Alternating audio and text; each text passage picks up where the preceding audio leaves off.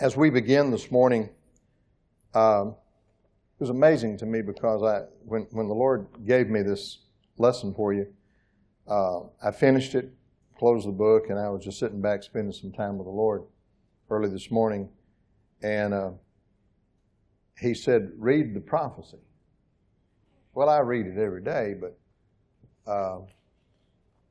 I began to read the prophecy, and the prophecy is my sermon. Isn't that amazing? You need to get it down inside of you so that when you speak, you're speaking in agreement with this. So what I'm going to do, I'm going to read the prophecy, just read through it, and then we'll get into the lesson. But listen to what it says, and I hope you're spending some time in this prophecy. He said, with it, this great outpouring of Holy Ghost power will come spiritual cleansing, getting the junk out of your life, such as fear and foolishness.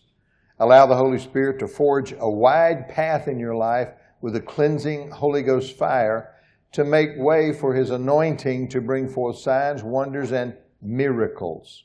Your church will flourish, it will abound, it will excel. Who makes up the church? You do. So you will flourish, you will abound, you will excel. God's glory will be seen up and on and in you, and His manifested goodness is the result. You should wake up every day expecting God to do something phenomenal in your life. I said that goodness and mercy shall follow you all the days of your life. Goodness and mercy shall pursue you. You were created to experience my goodness, not my wrath. My will for your life is blessing and long life. I said in my word in Psalm 21, 3-6, for I send blessing of good things to meet you. I set a crown of pure gold on your head. You asked life of me, and I gave it to you. Long life, forever and evermore. Your glory shall be great because of my help. Splendor and majesty I bestow upon you. For I make you to be blessed and a blessing forever. I make you exceedingly glad with joy of my presence. You must get this deep within your spirit. Rejoice more, because you will be experiencing Holy Ghost power breakthroughs. So always stay ready to rejoice. Give thanks to the Lord. The more thanksgiving, the more rejoicing, then the more goodness you will experience. I solemnly declare to you that your eye has not seen, nor your ear has even yet heard, nor has it yet entered into the heart of all that I, the Lord your God, has prepared and has kept ready for you who love me, reverence me, promptly obey me, and gratefully recognize all the benefits that I have bestowed upon you. So far, you have only seen a glimpse of my goodness, but in 2018, there will be a great outpouring of my goodness, of my power, of my presence in your midst, like never before seen or experienced. For this is the year of the great outpouring of Holy Ghost power. You will see the manifested goodness, power, and presence of God.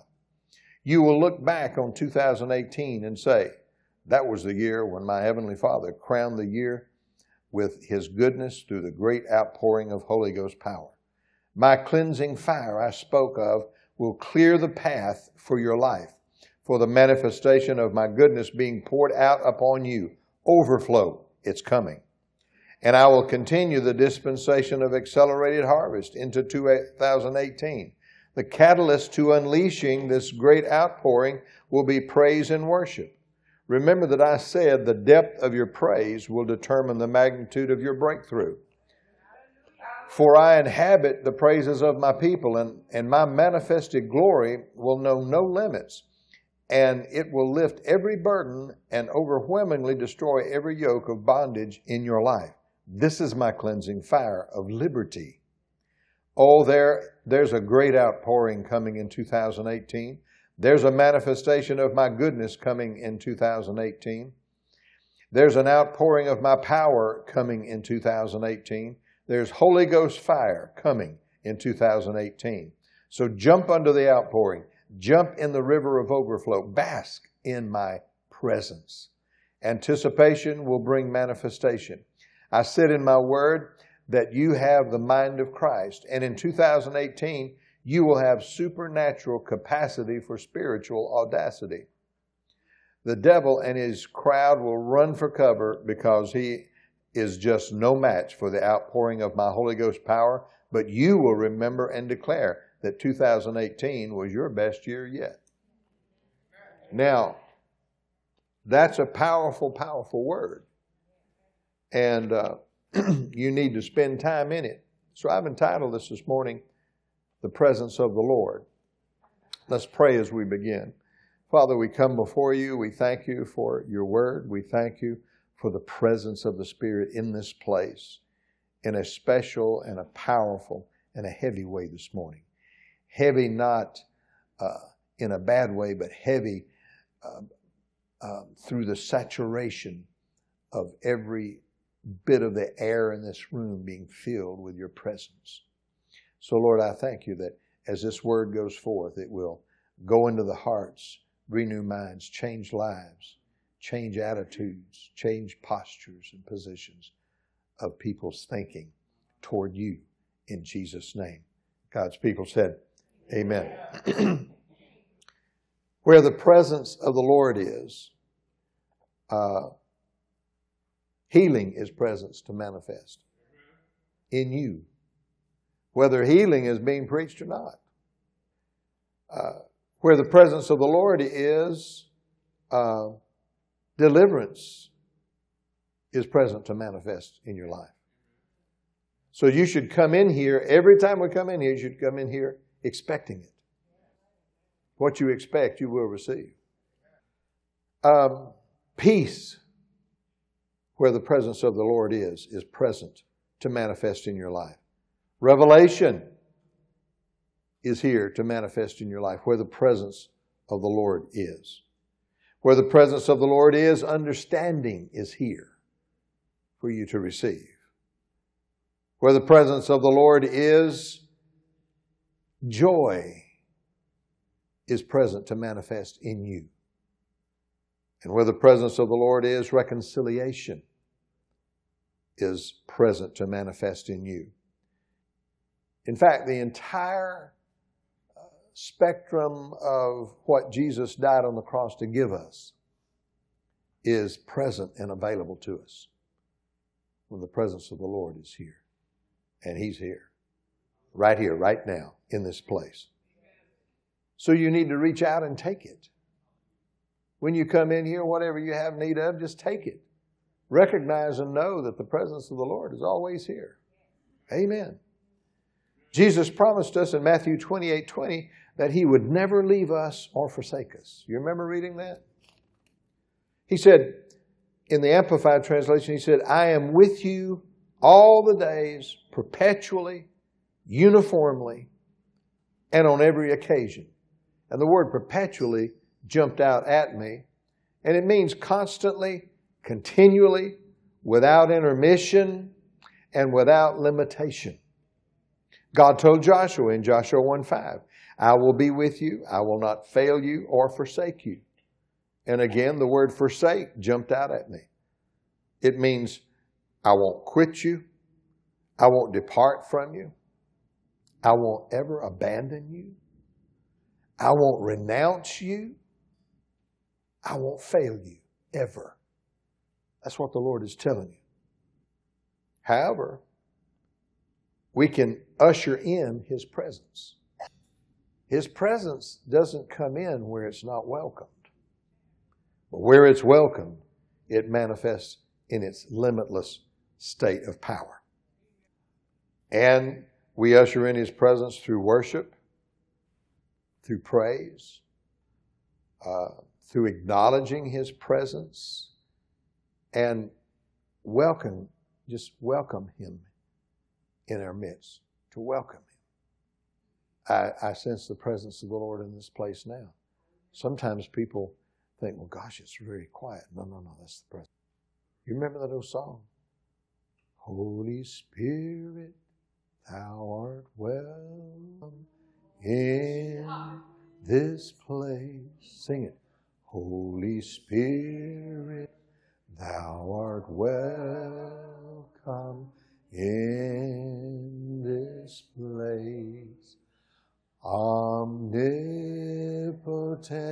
Father, of mercy and grace, thou art well in this place. See, that ushers in the presence of the Lord. I love those old scripture songs that we sang in the early 70s when many of us came into the charismatic renewal. I'd love to, we have some really good songs now that we sing, but there's nothing like those old scripture songs. We used to go to Bible studies and just open up Psalms. And one of my Bibles that I had there, that actually Murray Gold gave me that Bible. He was one of the speakers with PTL back in the day, and he gave me that Bible. And he was a completed Jew that went around the country at that time. He was old then.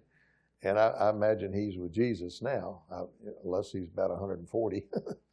And we would just open the Bible, and we had certain Psalms marked. And we would sing the Psalms. In fact, there's one of them. Let me see. I don't have this Bible marked. But there's one of them, if I can find it. Psalm 5. And of course, we sang it in the King James Version. But it goes something like this. Attend to my words, O Lord. Give heed to my meditation. Hear the sound of my cry, my King and my God. For unto you do I pray. In the morning you hear my voice. O Lord, in the morning I prepare a prayer for you and watch and wait for you to speak. Just some of those old songs. Some of you remember those old songs. Now, I had trouble singing it because I was singing it New King James and King James mixed. We had the pentameter set for King James. New King James and Amplified. I don't know how in the world that thing would go on Amplified. You'd have to talk a lot faster, I guess. But those are the songs that I grew up spiritually in. So, Jesus hasn't left us. And miracles haven't left us. I've heard people sadly say, well, miracles have passed away because I don't see any. Have you ever seen anybody get born again? Greatest miracle of all. If you think about it, that is a miracle. I know with me it was. Some might ask, well, Pastor, how is Jesus with us if he's in heaven at the right hand of the Father? I read that in the Bible. Well, Jesus told us in John 14:16, and I will ask the Father, and he will give you another comforter, counselor, helper, intercessor, advocate, strengthener, and standby, one just like me, that he may remain with you forever. Does everybody understand the definition of forever? Doesn't end, does it? John 16:14, Jesus said, he will glorify me, for he will take of what is mine, he'll declare it to you. All things that the Father has are mine. Therefore I said that he, the Holy Spirit, will take of mine and declare it to you. That word declare there simply means announce, make it known, make it plain, clear and visible to the eye, make it understood, make it not obscure. And then John 14:22, he said, I will manifest myself to you. For those that love me, I'll manifest myself to you. That simply means, it comes from a Greek root word that means to emphasize. I'll emphasize. I'll give proof of my presence, is what the concordance says. I'll give proof of my presence. Hebrews 13:8 says that Jesus Christ, the same yesterday, today, and forever. Now, do you believe that's true? It's in the Bible. So Jesus, if you read through the Gospels, was a miracle worker. And if He's the same yesterday and today and forever, He's still a miracle worker. Amen. In several places, as you read through the Gospel, the Scriptures clearly say, and He healed them all. He healed them all. So all that came to Him expecting to receive healing got healed. It didn't matter what it was. Not because they were living right. A lot of them not living right, I'm sure. And I'll tell you this, none of them are born again.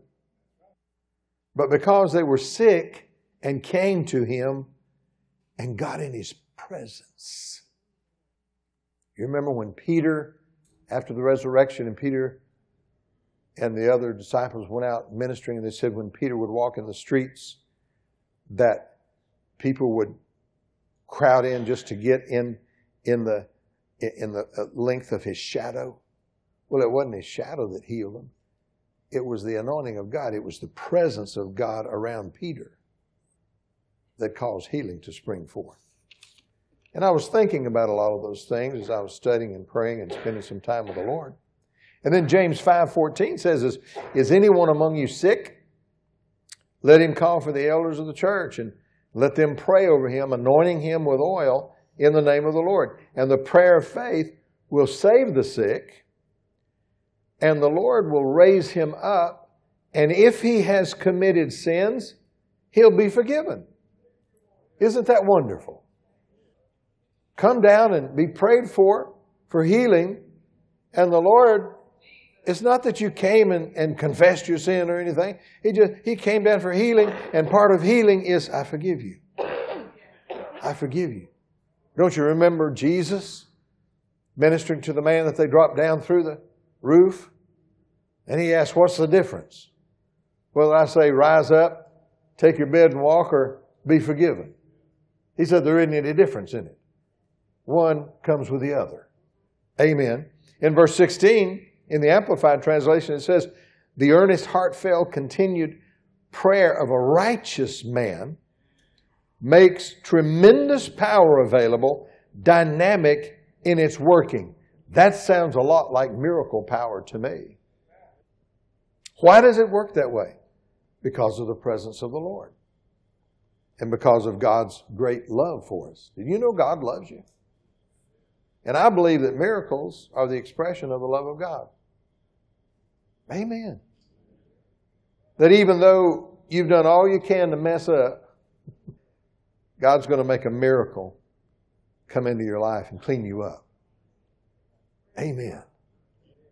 Because you and I both know we can't clean us up. Huh? And as I said earlier, the greatest miracle of all is to be born again. See someone come to Jesus. I have experienced in my years of ministry people who, one particular case I've shared here before, she came into the church one day drunk, possessed with demons, and came running down the aisle and jumped into the air, shouting and screaming with her hands like in claw-like position. And I happened to be ministering right that moment. But my pastor was right next to me. Well, I was young. I didn't know a whole lot about it. And as she jumped in the air, and you could smell the alcohol from the back of the building we were in, she said, I'm going to kill you. Well, she didn't even know me. She was going to kill me anyway. I guess the devil had some kind of a glimpse of where I was going.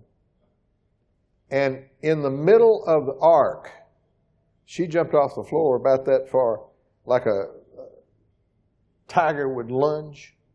And in the middle of that ark, my pastor, God bless him, he said, in the name of Jesus, you stop. And I mean, in the middle of that ark, she just fell flat. Like she had just run into an invisible wall. And we went over, cast the devil out of her, asked her if she wanted to receive Jesus. She said yes.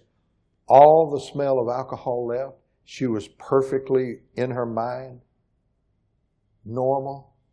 Remind me of the Gadarene demoniac, you know. That's a miracle. That's a miracle. And I've seen that happen before. I've seen it happen in Africa a number of times. Amen.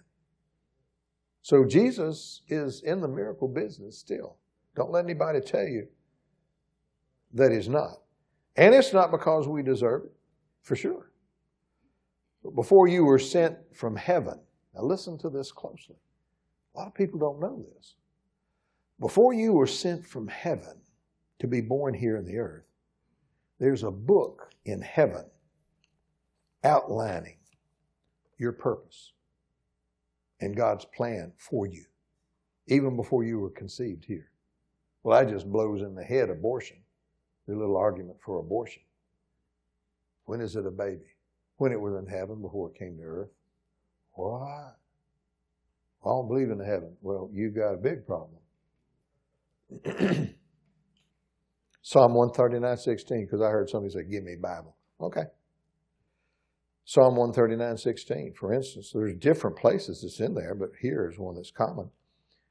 And in your book, all the days of my life were written before ever they took shape. Not before my body took shape, before my days took shape. When as yet there was none of them. The Message translation says there, the days of my life all prepared before I'd even lived one day. God's got a book.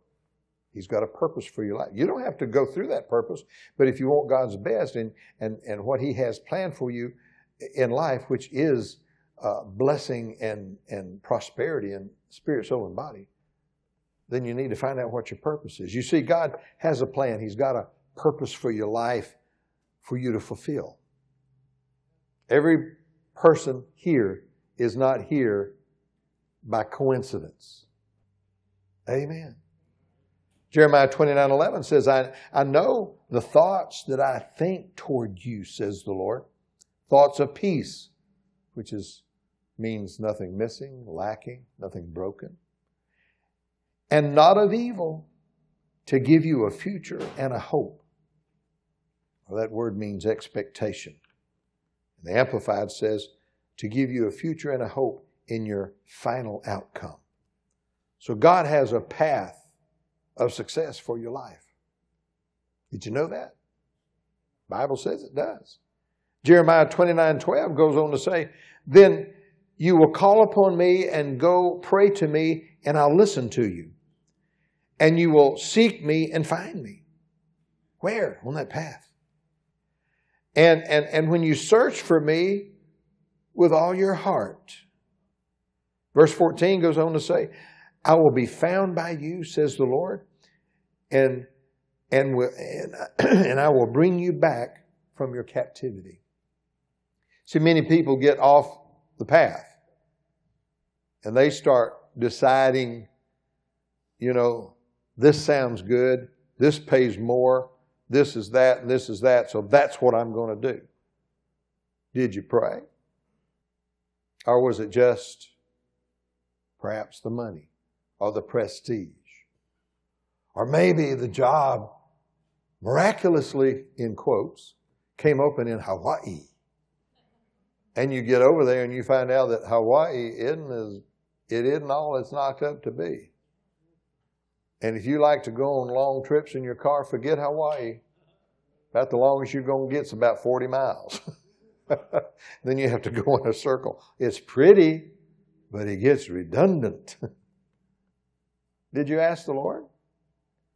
Because on that path that the Lord has for you is where He'll hear your voice, He'll answer you, and He'll direct you, and the maximum yield blessing for your life is already in place for you. The Bible tells us in the book of Ephesians that He prepared everything that you need in your life to succeed and get to your final destination before time was. And I began to do a little study of that, and it led me into this Psalm 139. Well, before that, when was that? When He wrote about you in the book in heaven. Amen. Go share that with some of your abortionists. Maybe that'll speak to their heart. So what is an expected end? What is a final outcome? As the Bible says in the Amplified, or the New King James says, what is a future and a hope? Well, God wrote about it before you were even conceived in the womb.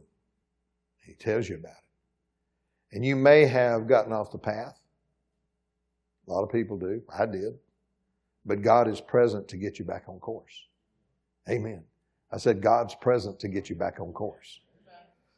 See, God wants your life just like things are in heaven. Did you know that? How are things in heaven? Pretty good, aren't they? You remember what Jesus taught His disciples when He was teaching them how to pray and declare? In Matthew 6:9, He said, Our Father in heaven, hallowed be your name. Your kingdom come, your will be done. What? On earth as it is in heaven. He wants your life here blessed just like He planned it in heaven. And He planned a good life for you.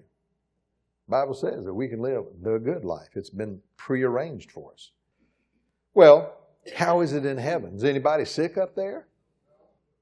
Is anybody poor up there? Well, I don't think so. I mean, the driveway up to your house is made of gold, and the street out in front, the sidewalk, and everything else. So I think people up there are probably doing all right. Is anybody sad in heaven? How about diseased?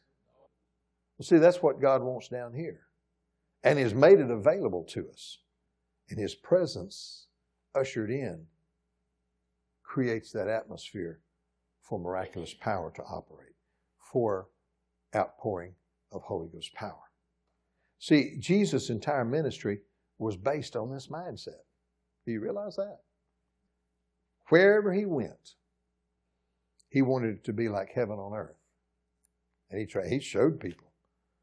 There are a lot of people that were living in horrible situations of sickness and disease, and immediately He would heal them. You remember the leper that He not only healed, the 10 came to Him and one stayed, the others ran off. And He said He stayed and glorified Jesus, and Jesus not only healed him, but made him whole. That meant nose came back, lips came back, ears came back, fingers came back. If he had lost a limb, it came back. That's whole. That's a miracle. Well, He's still doing miracles. The body of Christ has got to get to a position once again where they believe that. See, there's too many out there because of various reasons that I don't have time to get into now. They don't believe that anymore, so they don't teach it anymore. Because they think that they're responsible if they teach it. If it doesn't happen, they're responsible and held responsible for lying. Well, the Bible's not a lie. Amen. But you got to believe it. See, when you believe it, it ushers in the presence of the Lord. So if people were sick, wherever Jesus went, He got them healed. If they were oppressed by devils, they were delivered. If they were poor and in need of sustenance, He blessed them. Because Luke 10:38 gives us a hint of that. It said Jesus, anointed with the Holy Ghost and with power, went about doing good. If you study the root of that, it's where we get our English word philanthropist. What does a philanthropist do? So see, Jesus wasn't poor. People says it was. He wasn't poor. Very wealthy. That poverty that they talk about over there was bringing Himself down from heaven to the earth. He was blessed as a child with millions and millions for His earthly ministry. Said He went about doing good and healing those who were oppressed of the devil. And all this is available in the presence of the Lord. That's why Peter told them in Acts 3:19.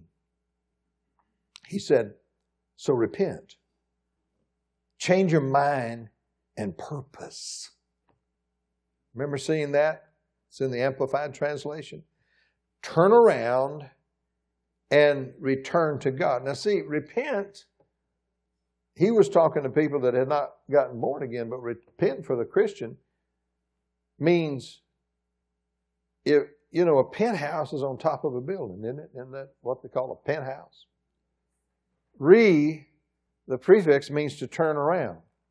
So when we repent, the Lord's saying, turn around from the way you're living, speaking, and thinking. Turn around and come back up to where I said you are. That's how you repent before the Lord. Lord, I'm sorry I was thinking, speaking, and doing things that did not agree with what you said in the Word that I can do and the way I can live. So I turn around from that right now in the name of Jesus. Now, I know my sin's already been forgiven on the cross. So I turn around from that action that's already been taken care of, and I stop that. I turn around and come back up here and act like you told me to act. Amen? He said, repent, change your mind and purpose, turn around and return to God, that your sins may be erased, blotted out, wiped clean. Well, Jesus went to the cross and that happened. That times of refreshing, of recovering from the effects of heat. You know, when you're in the midst of trouble, it's a heated situation, isn't it? From recovery from the effects of heat, of reviving with fresh air, it may come from the presence of the Lord. Wow, that's powerful. And then in verse 20, very few people read that with it, but it says, and that he may send to you the Christ who before when? Not only, one translation says, not just preach to you, but before when? Before time was, before you got here. All the way back up when it was being written in the book, what he had for you. He said, that he may send to you the Christ who before was designated and appointed for you, even Jesus. So Jesus was designated for you. He was appointed for you before your being ever left heaven and before you were ever born. See, everything that will ever come at you, Jesus already took it upon himself on the cross. Among other places, it tells us that in Isaiah 53, verses 3, 4, and 5. It tells us that. Now, you may have been hit with something, but the presence of the Lord is here to clear the records. Erase all that's been launched against you. And you may have caused it. That's not even in the mix. He's here to free you of it. And that in your time of weakness, whenever that was, you let it stick to you, but yet he'll totally liberate you. That's miracle working power. And as we alluded to earlier, 2 Corinthians 3:16 says, when one turns to the Lord, the veil is taken away. Whatever is standing in your way of moving forward for his purpose in your life, it's taken away when you turn to the Lord. What is standing between you and victory?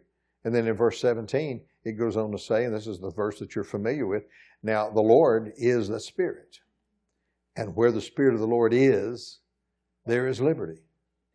Where he is given freedom to arise and awaken and stir you and agitate you into worship and praise and shake you into deliverance and liberty. He said that liberty is there in abundance. Now the Spirit of the Lord is here. You sang about it earlier. The presence of the Lord is here. 1 Peter 2:24 tells us who himself bore our sins in his own body on the tree, that we, having died to sins, might live for righteousness. See, it's a choice that you make. By whose stripes you were healed. You ever look that word healed up there in that verse? It means cured. It means healed for sure. It means made whole. It also means to free from errors and sins. Isn't that interesting? It just agrees with what we had already read. Jesus would heal them and they'd be forgiven. The elders would anoint them, pray the prayer of faith, and they would be healed and they would be forgiven. Amen. So, whatever you feel condemned of, as I've heard Rick Renner say before, get over it. I think he's got a book out there that says, get over it. Be ready to change when you read his book because it jerks the slack out of you. There are people that they stay under condemnation, and the condemnation will lead you into melancholy. Anybody ever known any melancholy Christians? It's almost like it's a badge of honor to be condemned all the time.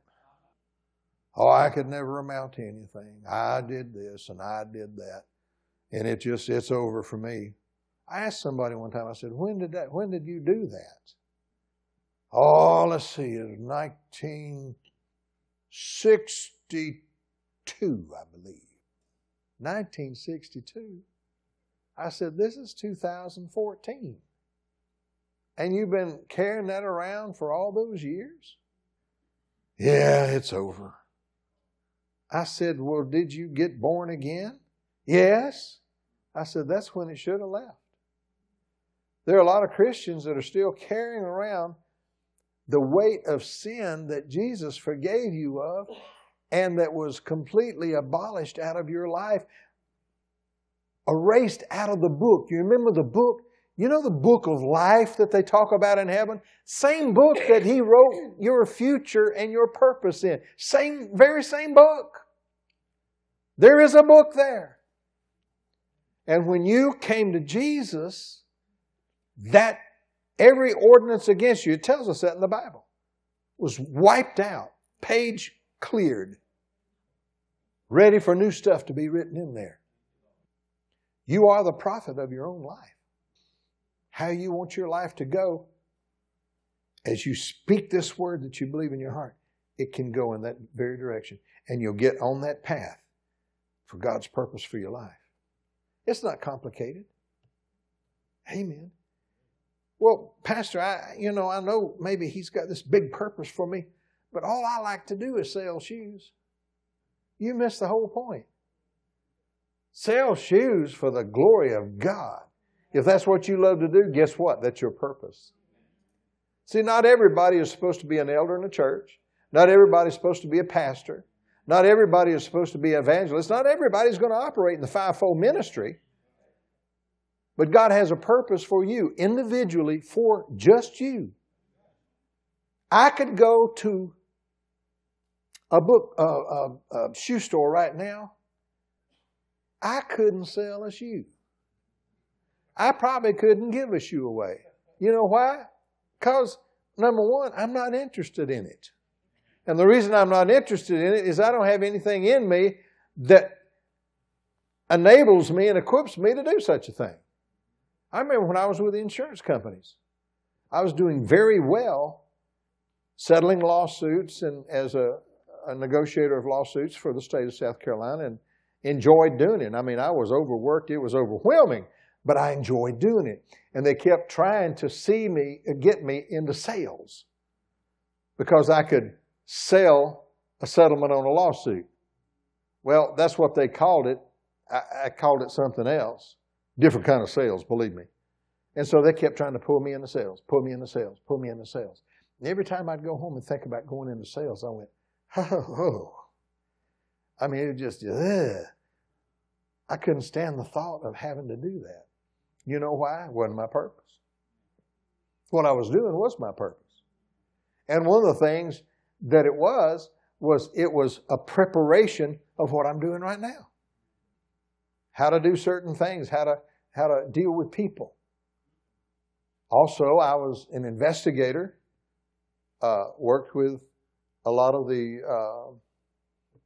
agencies in the government and in the state of South Carolina, and local police agencies and sheriff's departments, revealing and exposing fraud rings, theft rings, and all kinds of stuff like that. And I was very good at it because the Lord blessed me to be in that area. But you know that I was not blessed to be a fraud investigator. I was blessed in being honed for discerning of spirits. So when somebody would say, I had to interrogate people and take statements from people and ask certain questions that actually the Holy Ghost would give me. Because, see, if somebody is lying, you ask them enough questions about that from 3 or 4 or 5 different directions after a while. See, a liar can't remember what he said. So he'll tell another story after a while. It'll cross-grain it. And if you're telling the truth is the truth, isn't it? Isn't the truth, all the time the truth, and nothing but the truth, so help you God? The truth is the truth is the truth is the truth is the truth. But a lie is here, there, yon, this, and when you tell a lie, you got to think up something to make that lie look valid. And then now you got to take up something else to make that lie that made that lie valid. And after a while, you're not smart enough to keep that up. You get somebody that's anointed to expose you, and you're going to lose, boy. And I was good at what I did because I kept, before I'd go into an interrogation, I'd say, Holy Ghost, Luke 12, 2 and 3, expose this thing and bring it out in the open. And He would. Amen. So what you're doing right now could be your purpose. A lot of times people get filled with the Holy Ghost and they begin to study faith and they immediately think, well, wow, I'm learning all this stuff. I'm supposed to go into the ministry. Maybe you are, maybe you're not. Who's going to witness to your circle of life if you're not there? Assuming that circle of life is where God has placed you. See, we're all placed in different places. See, I couldn't do what I'm doing without you. And many of you couldn't do what you're doing if you didn't know some of the things that the Lord's had me share with you. We need each other. Amen. We're one body, and we need one another. My door's always open for revelation, man. If you know something, I want to know what you know. I'm always open to learn new things. So I above all things, know that I don't know it all. The more I know, the more I know that I don't know. Amen. But I'm willing and open to learn. So, if fear or oppression or depression or melancholy or sickness or condemnation is something that you haven't been able to shake, it still kind of trails behind you in any form, in any amount. Could be just a titch. You understand what a titch is? I don't know, but I've heard the word. A little bit. You don't need any of it. It's holding you back. And so what the Lord has instructed me to do is to have you stand. And I'd like for the elders of the church that are already set apart elders that I have laid my hands on and set you apart as an elder, I'd like for you to come down here. According to James 5, we have anointing oil here. We're going to anoint you with oil and pray the prayer of faith. The Lord will save you. Sinned, or if you're under any condemnation or any kind of thing that's holding you back, the Lord will set you free and liberate you. Prayer of faith and the presence of the Lord will liberate you and set you free. Amen. Hallelujah.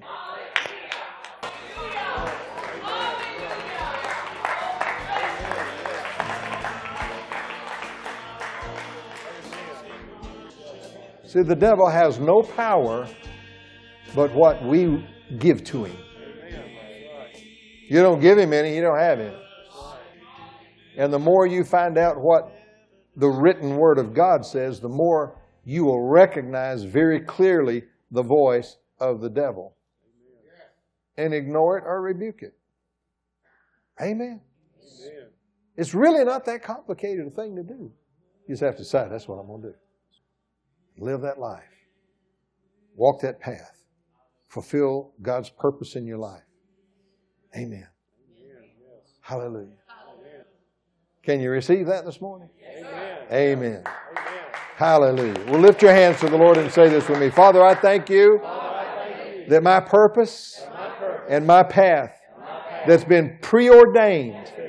You will show me, I will fulfill it, and receive the fullness of the good life that Jesus has for me. And it's in His glorious name that I say this. Amen. Now give the Lord one more shout of praise. Hallelujah. Hallelujah. Well, take someone's hand and receive the blessing. Father, I thank You and I speak blessing over everyone within the hearing of my voice, that this week will be the best and most phenomenal week of their life that they've ever experienced. Surround them and keep them and bless them in Jesus' name. And God's people said, Amen.